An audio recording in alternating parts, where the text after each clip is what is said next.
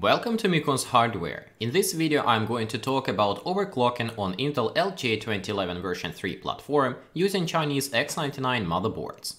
Before I get started, I need to answer a few questions and clarify a few points. First of all, you can only overclock CPUs which have unlocked multiplier. This applies to all motherboards. It does not matter if you have MSI, Asus, Gigabyte or JingSha Huananzhi.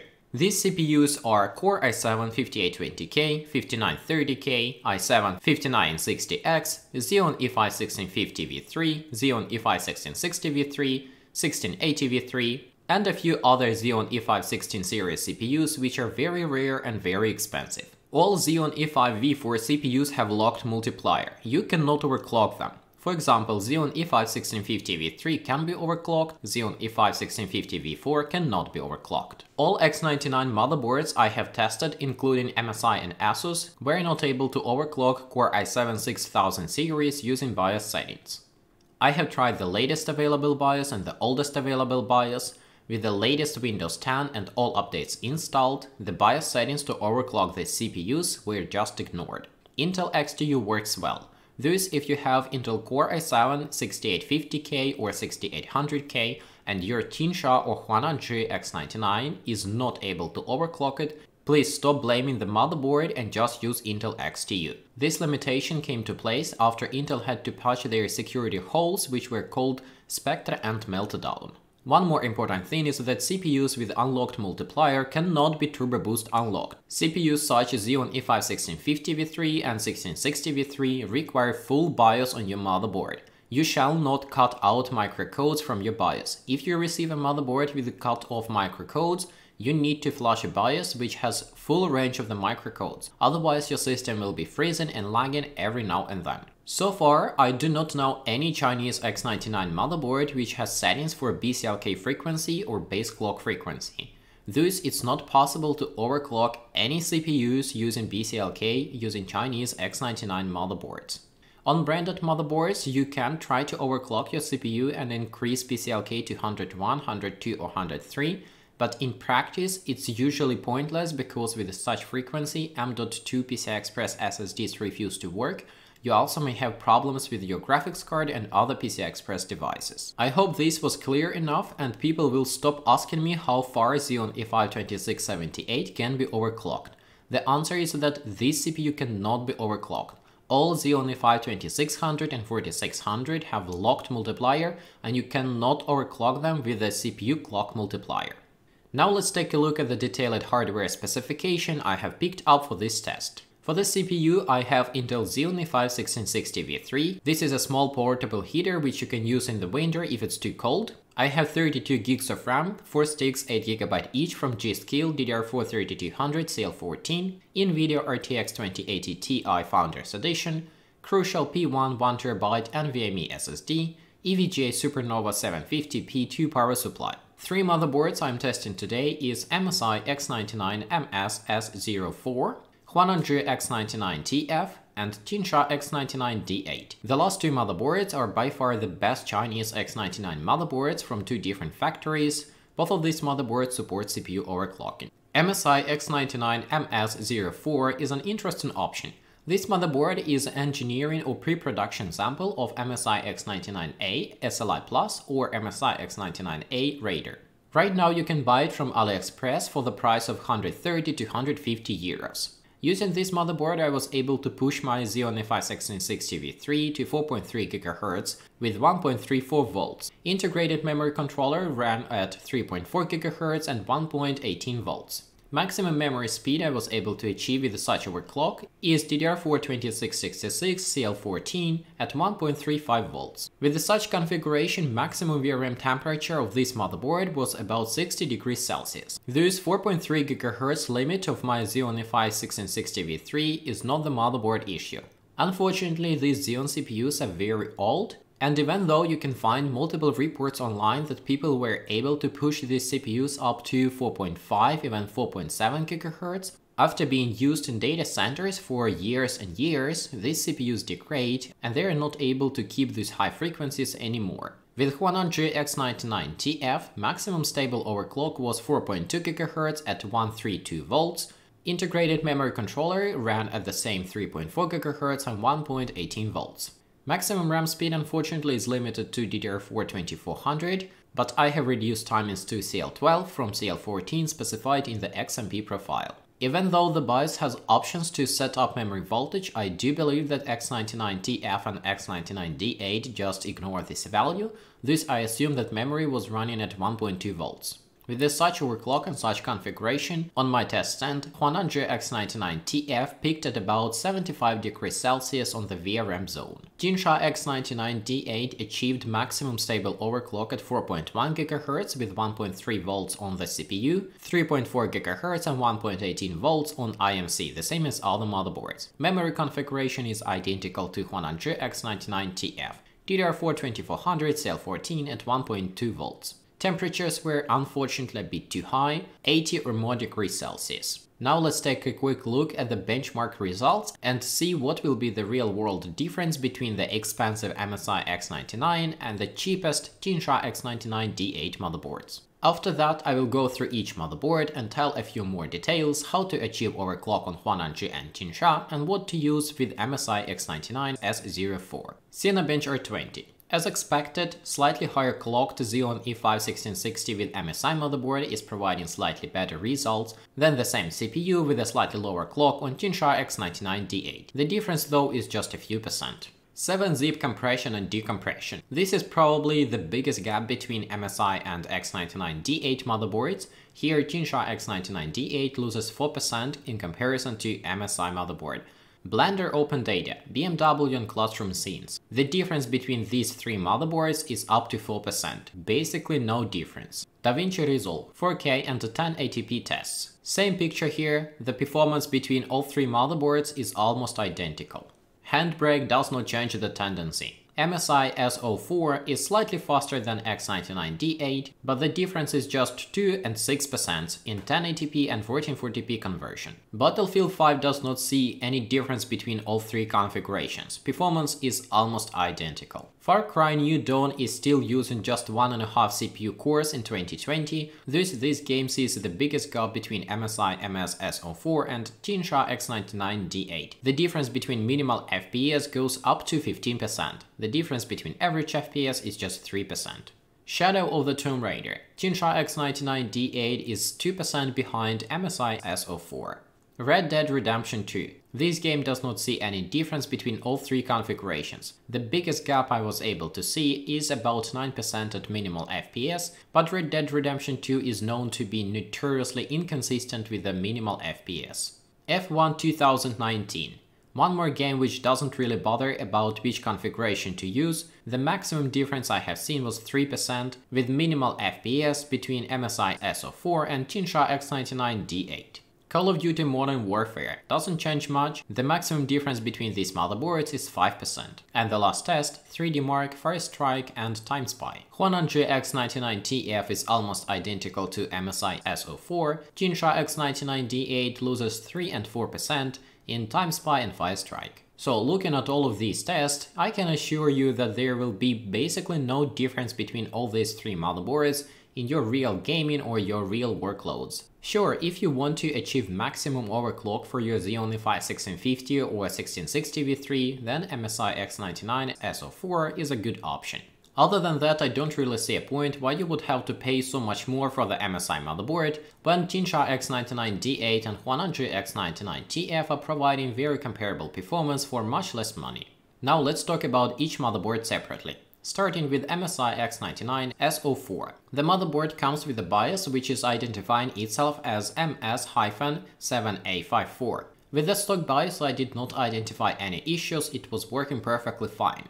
But because my Xeon E5-1660 V3 could not overclock higher than 4.3 GHz, I thought it might be a problem with the outdated BIOS. That's why I tried the latest BIOS for MSI X99A SLI Plus, which is available to download from the official MSI website. Unfortunately, it's not possible to use MSI utility mFlash to flash this BIOS or BIOS from MSI X99A Raider. The utility is simply not identifying these BIOSes as compatible with MS-7A54. To flash this BIOS on the motherboard, I have used my external CH341A USB flash programmer, and the motherboard works perfectly fine with this latest BIOS.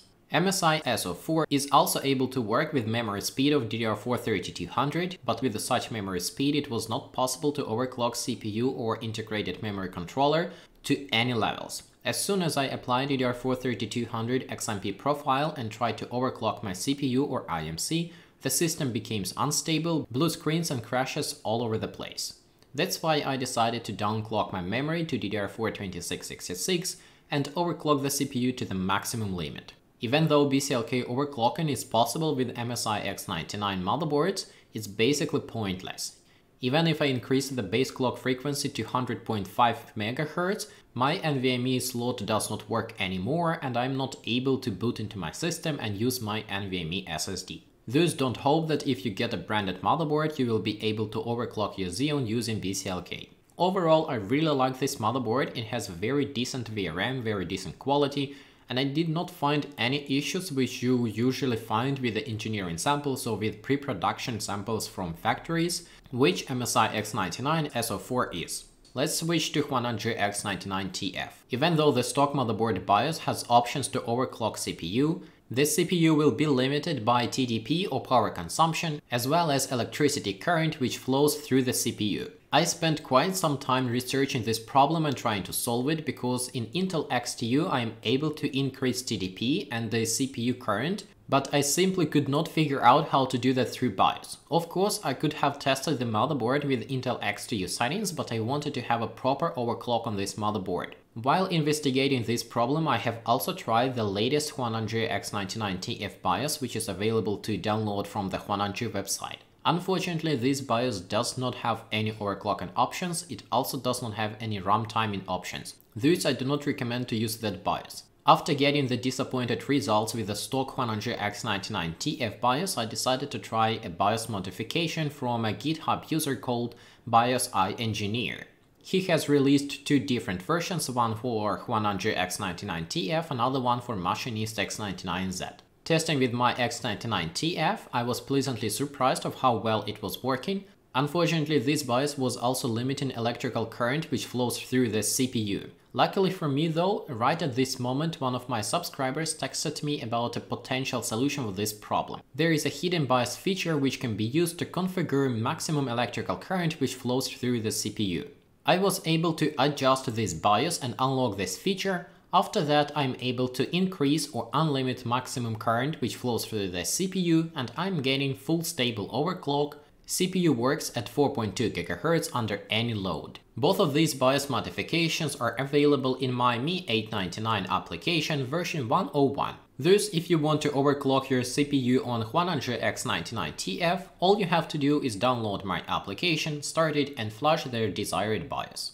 Back to Huananzhi X99-TF. Even though the VRM temperatures are kinda manageable and they are staying around 80 degrees Celsius, I did not have to add any external cooling. I am still very annoyed with these fans. The quality is simply very bad and they degrade very fast and start to sound like a helicopter. Another unpleasant surprise was that the motherboard is dropping its BCLK to 99 MHz instead of 100 MHz on the load. I tried to figure out what's going on there, but unfortunately nothing worked and the motherboard just keeps dropping its frequency to 99 MHz.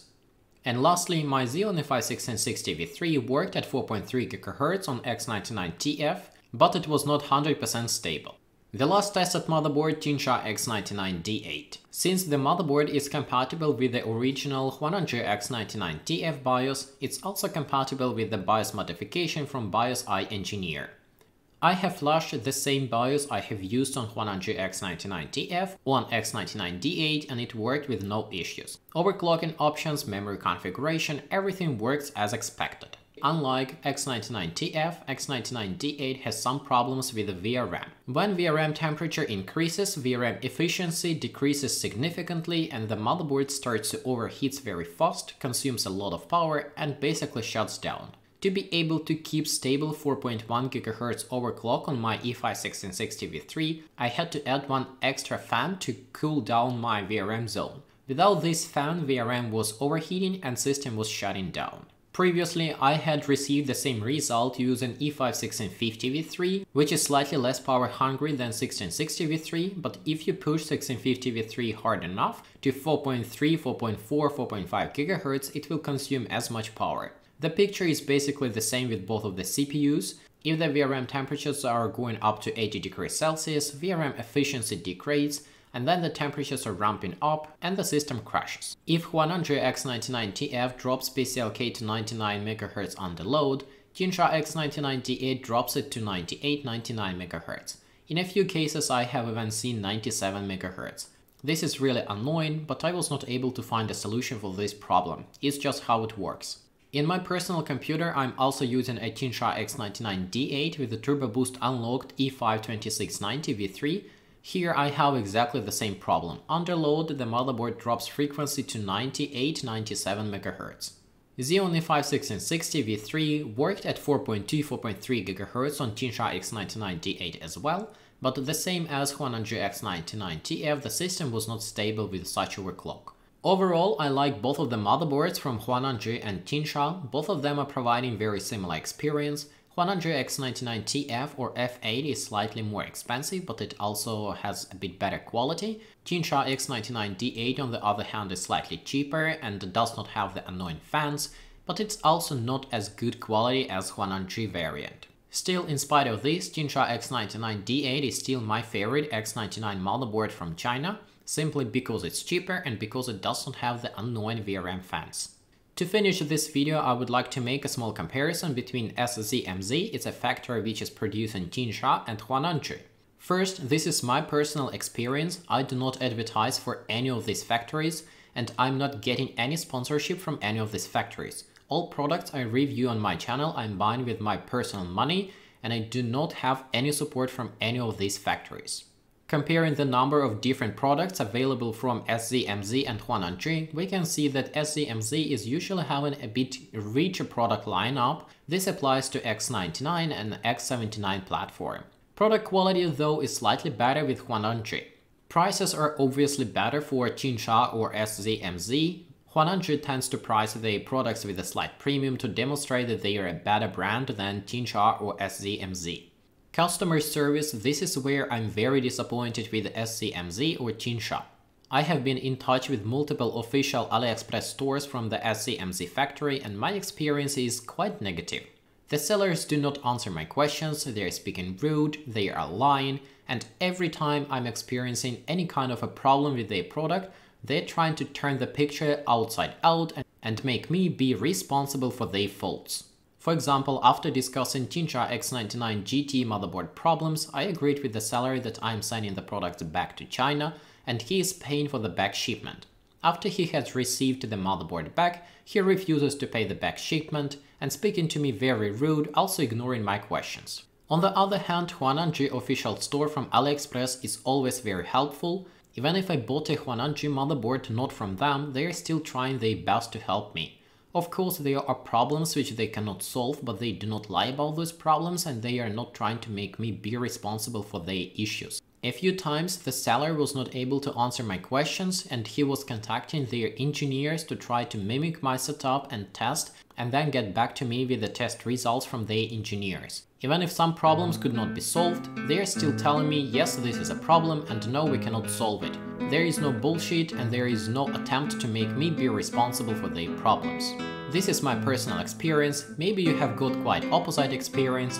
Thus please do not stop buying JingSha products and start buying Huananzhi products. Buy the product which is making sense for you from the stores which are having good service and providing good prices. For now though, that's all I have for you. Thanks for watching, I hope you have enjoyed it. Goodbye.